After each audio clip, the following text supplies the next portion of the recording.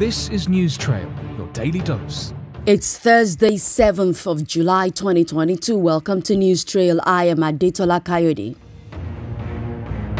President Muhammadu Buhari says he is disappointed with the intelligence system and utilization at the Medium Security Custodial Center in Kuje, Abuja. He said this shortly after visiting the facility, which was attacked by terrorists, leaving 5 people dead, several injured, while over 400 have escaped. The Permanent Secretary Ministry of Interior, Shuaib Begore, and the Controller General of the Nigeria Correctional Service, Haliru Nababa, gave him a breakdown of what happened. The bombed-out section and the records office, which was set on fire, adding that the invaders thereafter launched an attack on all cells in which Boko Haram terrorists were held. He said none of the 63 terrorists were accounted for, but the records were not lost because they had been backed up electronically. Meanwhile, the Islamic State in West Africa province ISWAP has claimed responsibility for Tuesday's attack.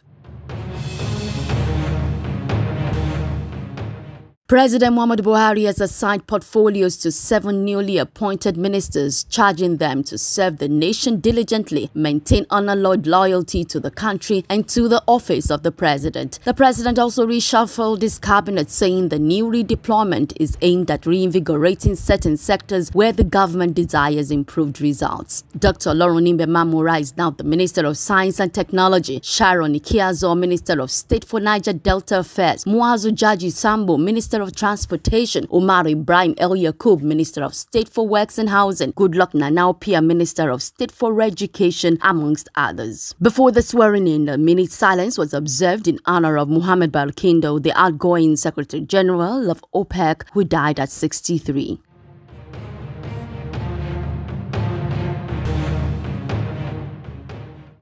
The international runway of the Murtala Muhammed Airport will be open for both local and international operations for about 3 months to enable repair works on the domestic runway. The Federal Airports Authority of Nigeria FAN says the domestic runway will undergo a couple of repairs and installation of airfield lightings. The development means that international and local airlines will use the international runway 18R36L for landing and takeoff beginning on Friday, July 8, 2022, and is expected to last for 90 days.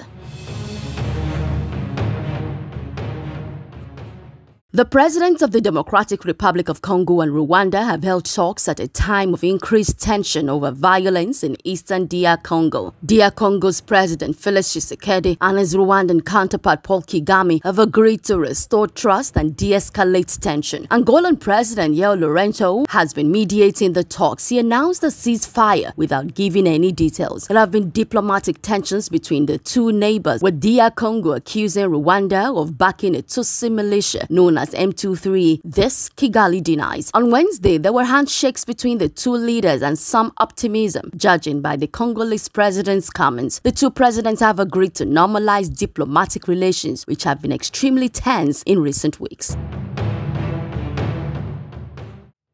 And that's it on News Trail for today. Many thanks for connecting. Please do not forget to like, comment, share and subscribe to our YouTube channel News Trail. And always remember never to quit, because winners don't quit.